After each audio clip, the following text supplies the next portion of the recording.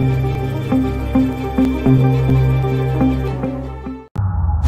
see dead people. I see dead people. In your dreams? While you're awake?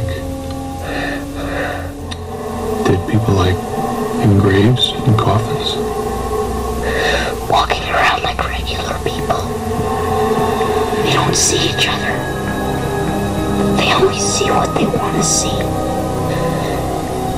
They don't know they're dead. Victorian Premier Daniel Andrews is in intensive care after being badly injured in a fall. I can't be airborne almost, so I'm horizontal with the step, sort of groaning in pain. I couldn't yell out, so I couldn't breathe. I could only the most shallow breaths in and out. You were going blue, and we were looking at each other, and I was thinking, you're going to die, you're going to die, you're going to die.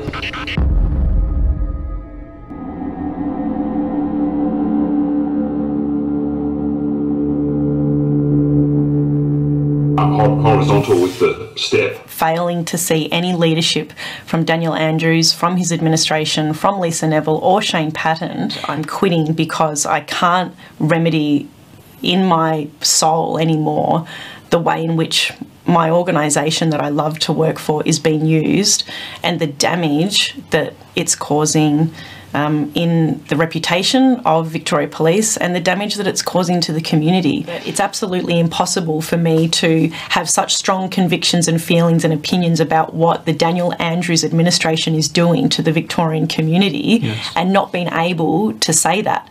And brothels were allowed to stay open during the height of one of our blowout cases. Brothels were allowed to stay open. You explain to me how you can maintain a safe distance in one of those circumstances, yet he's not been able to work with Victoria Police or anybody to say, okay, well, look, but the right to peacefully protest is a fundamental human right. So, you know, people are seeing VicPol as an extended arm, a political arm of the Andrews government. That is also in part why I'm here today. So by Daniel Andrews making protests illegal, he is responsible for the increase in violence that has occurred as a result. He is responsible for the increase in violence. Brought to you by Freedom Media WA, where journalism should never be a government narrative.